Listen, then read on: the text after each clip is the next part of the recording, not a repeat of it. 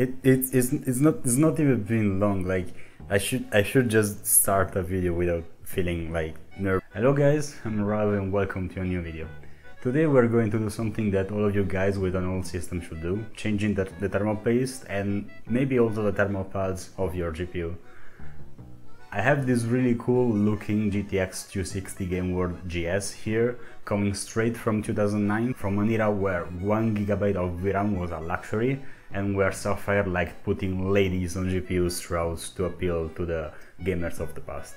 As you can see from the warranty label, this card has never been opened before, almost 12 years of the same paste and pads. Before changing them though, let's see some tests. If you are interested, these are my other specs for my test bench, but it shouldn't matter too much, they are overkill for this card anyway. And I'm gonna record with my main PC to reduce the load of recording. When I first mounted the card, I was welcomed by this lovely 100% speed fan with no display output. But then I swapped the PCI power and everything came back to normal. Anyway, when all was good, I fired up MSI Afterburner, then I opened MSI Kombustor to bring the GPU to its max. I left it running for about 10 minutes and got a maximum temperature of 80 degrees Celsius. I honestly was expecting a lot worse, which we can maybe get with overclocking. Got any hints yet? I tried overclocking. The only problem was that I was able to bring it to just plus 45 MHz on the core and plus 160 MHz on the memory before crashing on me. So I just ditched the whole idea and just left the stock results in. It was now time to change the thermal paste and thermal pads, so let's switch to my top camera. Meme review. Okay, I have the GPU here. Let's start unscrewing. The warranty label broke. I'm pretty sure the last owner didn't ever like open this card, since the state of the computer when I grabbed this thing was Jesus Christ. I will be making another video on that PC, so subscribe. Okay.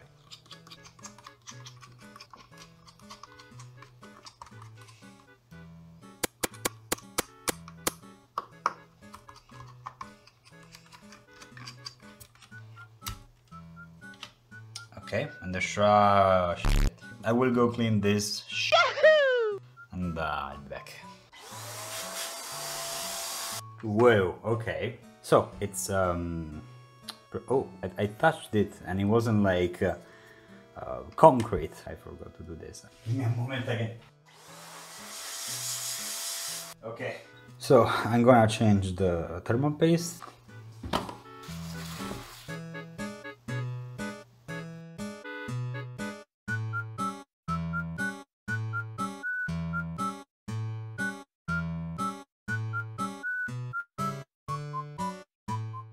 Let's now see what's under this other little cooler.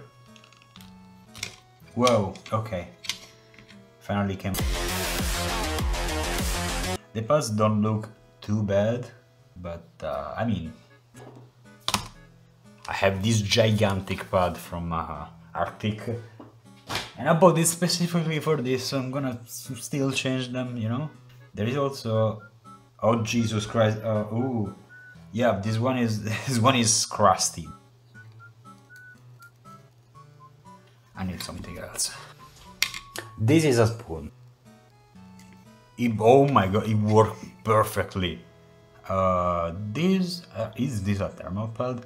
And Jesus Christ, that's filthy. I'm just like scratching it off, bruh.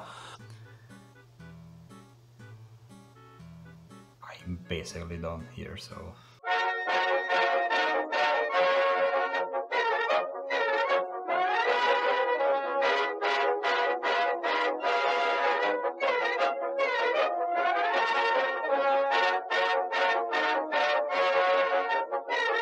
So almost spotless on the underside, spotless on the upper side.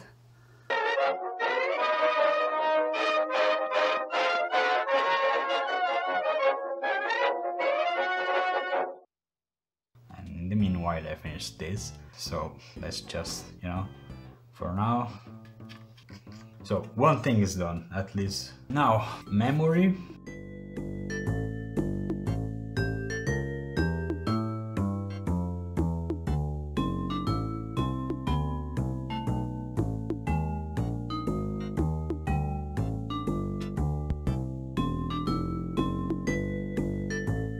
Almost perfect.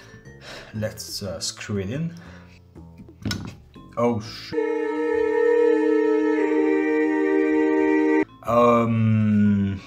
Thank God this isn't a tutorial.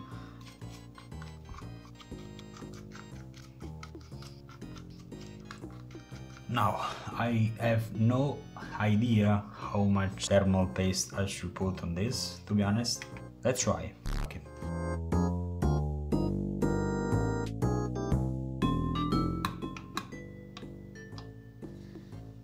How do I... This is pro engineering.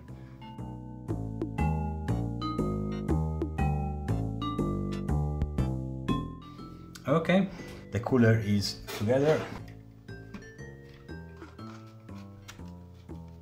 Anyway, the card is fully back. We have new thermal paste, some MX4 under the die, and we have some Arctic thermal pads. This one.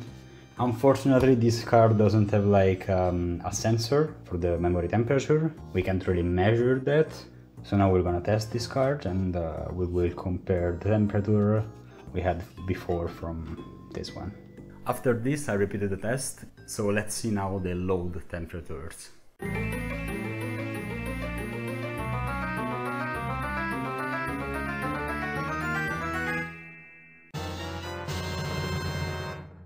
Yeah, not really as much as I was expecting, just 4 Celsius difference.